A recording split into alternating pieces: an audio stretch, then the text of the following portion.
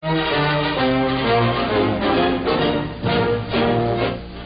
Army School is the end of the road for the Nazi reign of terror. Here, Air Marshal Tedder, General Eisenhower's deputy, and Russia's Marshal Zhukov meet with Field Marshal Keitel, the haughty Prussian aristocrat and representative of the General Staff. This time, it's the German army that surrenders. No civilians are involved as in World War I.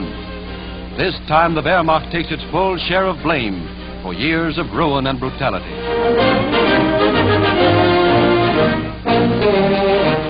Keitel signs, marking the end of all German military action. Tedder and Zhukov add their signatures to the document that surrenders Germany to Allied control and completes Nazi humiliation. Following the ratification, the Allied officers tour the gutted Nazi capital. Berlin's once proud architecture is only a memory.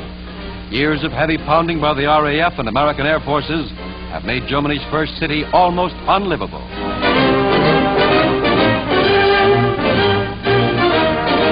Thousands of tons of bombs have pockmarked the famous Brandenburg Gate and laid waste the Hotel Adlon, former meeting place of world travelers. All Nazi government buildings have been destroyed, burying the infamous Hitler and Goebbels in their rubble. Berlin's history as one of the world's great capitals is ended. Not only her capital, but most of Germany's mighty industrial cities are wiped out. These first pictures of Hamburg, made by the RAF, reveal the indescribable destruction wrought by repeated air attacks on the Reich's second city. Once the largest seaport on the continent of Europe, Hamburg's docks along the river Elbe served the shipping of the world.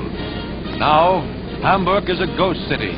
Only the outer walls of its thousands of buildings standing in mute testimony to the overwhelming power of Allied bombing. Bombing that tore the heart out of the Reich and buried tyranny in its ashes.